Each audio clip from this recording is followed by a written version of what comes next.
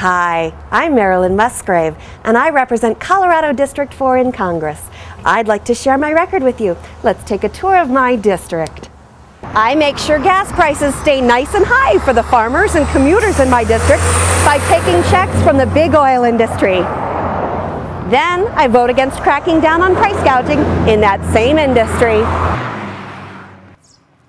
I make sure my district has one of the highest foreclosure rates in the country by siding with millionaire bankers over the interests of working families. I make sure that the students in my district won't be able to afford a college education by voting to cut funding to student loan programs while at the same time raising interest rates for those loans. I make sure we stay in an unnecessary war in Iraq by driving our nation toward greater dependence on oil, while giving only token support to renewable energy opportunities in my own district.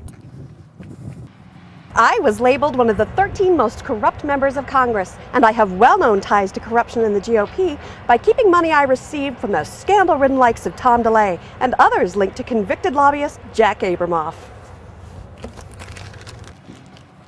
Corruption, selling out families to big business, being out of touch with the people of my district. I'm Marilyn Musgrave, and that's my record.